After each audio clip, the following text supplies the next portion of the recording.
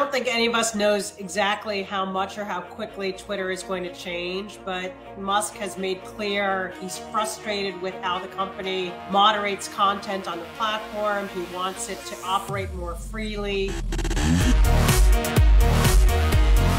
Twitter invests enormous resources in content moderation and trying to keep the discourse civil, in eliminating things like hateful speech, harassment, overt disinformation from the platform, and Musk seems to want to sort of wash all of that away.